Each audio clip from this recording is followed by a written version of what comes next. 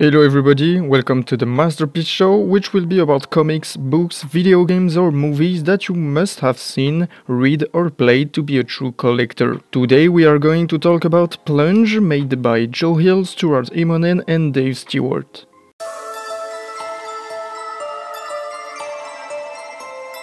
In the aftermath of the tsunami of the Bering Strait, the distress signal from Delers, a scientific exploration boat, which has been missing for 40 years, is detected. Marine biologist Moria Lem joins the MacReady team, commissioned by Rococo International, a private group very interested in the Delers cargo. So they go looking for them.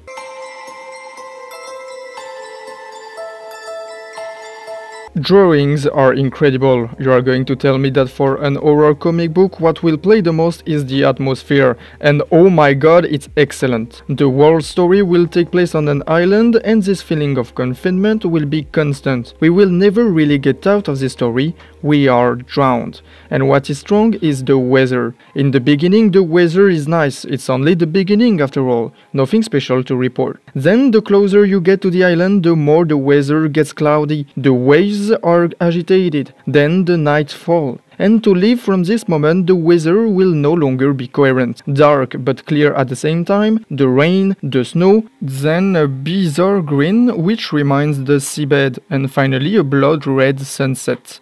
Moreover, the date, the place and the time, which are at the beginning very often written, so that we can locate, but when we are on the island it disappears. Translation: time and place are lost. Finally, the fact that the names of the creators are getting more and more numbers until they no longer recognize their name at the end. Scientific equation to say that even science in a way is present but not accessible, because for the common people it's not understandable.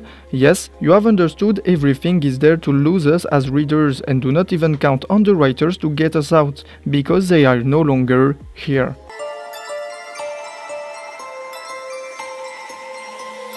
This story is incredibly rich and it's extremely realistic. Already in the first chapter, which may seem bad because it's a lot of very long dialogue, but at least it has the merits of showing that we are in a real story, because everything relates to reality. Like ecological problems, businesses that affect everyone and which may sometimes take seeds to put chemical thing in it, which will also refer to the creatures that we will meet later. But all of these dialogues make it possible to identify the characters easily, and above all, to understand that they are the main characters, and suddenly the bonds that we have with them begin to be forged. Then, when the crew arrives on the island, they discover the dead man who is a part of the old crew. They set off on search for clues to find the remains members. After hints all over the island, like maps and explicit totems, the crew are unharmed, and we realize they just want help getting into a submarine.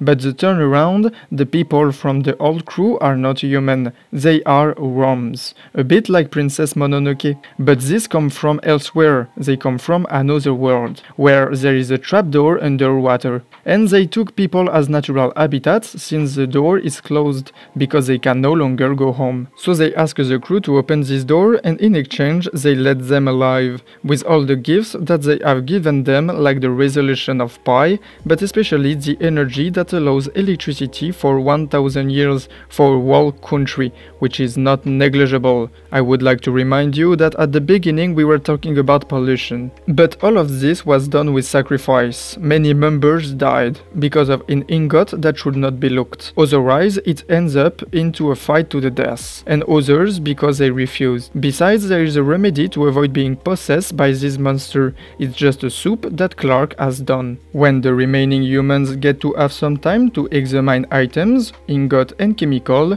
they focus on getting revenge for the deaths of the other members. That's why Russ gets to dive into Worm's memories and manages to find a solution while living his life. Besides, why Russ and not another character? Because Russ means Russians, and he is the best placed. The Russians are also present in this story, and they know more. Moreover, when we translate this block of text, we realize that the Russians one say, "What is the real shit that is bumping the frame? Can you have that? I am more concerned about what has happened to our software, Captain. The system of navigation got fried. We are sailing into the blind. Let's go up and after that turn off the system and give my eyes back to me, Lieutenant." This is very well placed, because as long as you have eyes you can die, because you can see the ingot.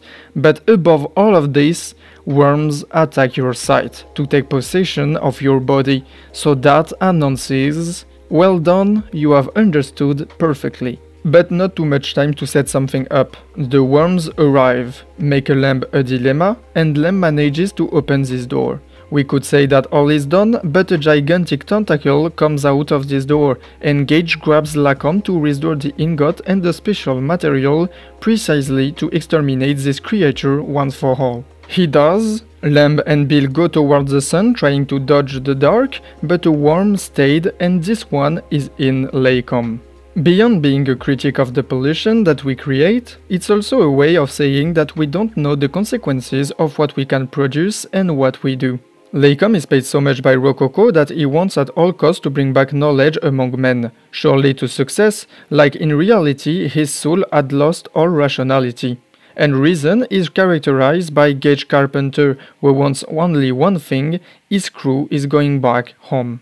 The emphasis on mass is not trivial. Our mass cannot allow us to explain what we see. There is no rationality, because everything is inexplicable in our frame of reference. The worms succeeded in setting up an object which allows us to know the thoughts of the people. The explanation is that the souls are in another frequency, whereas in this magnificent book Einstein Enigma, the authors prove that the soul does not exist. There are things all around us that escape us. We have only discovered a millions of what can exist in the universe and our capabilities. I mean, it's already happened to us that sometimes we feel connected to another person, that sometimes the person we see in our dream thinks of us at the same time, and yet these are still things that we can't prove scientifically, but it does exist. This is why worms attack sight, because it's the other senses that can help us understand the world around us.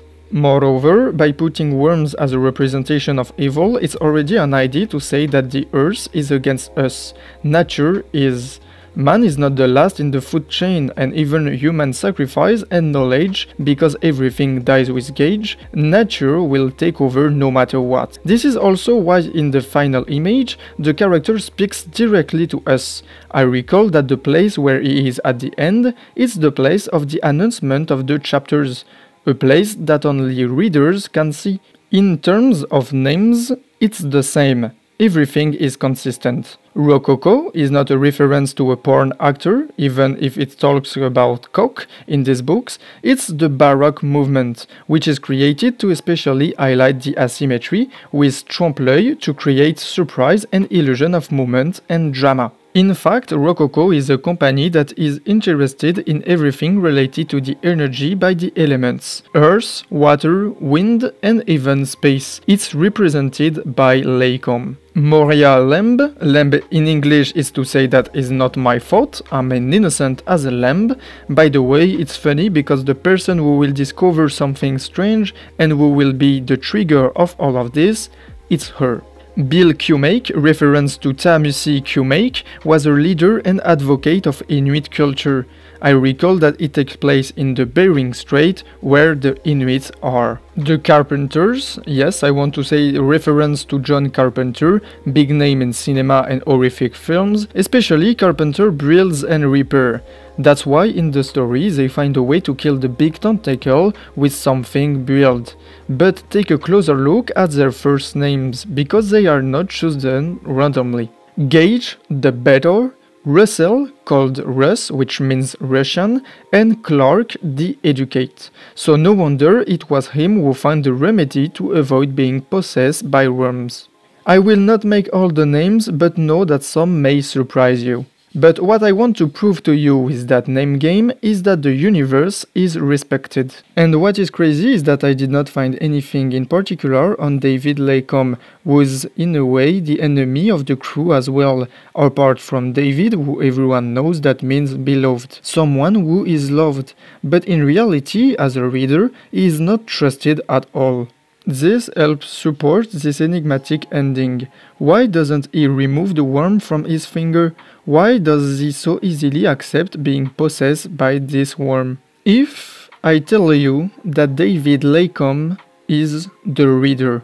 From the start, Lacombe has been a newcomer to the Macready crew, someone who makes the safest decision, such as cooperation, would choose success by wanting to bring back knowledge and acts as a traitor to have this ingot. This newcomer is not used to working with them, that's why he has a certain perspective on things. That's also why we hate him. Lacombe is what almost all people would do in this situation. So, contamination is simply to say that nature will survive in us, in our body. David is sort of dead, he has no way to get home, and he no longer has the ingot he wanted so much. Nature will remain alive even after our destruction of it. It will have another form and will take place in our corpses. Yes, it's yucky, but true.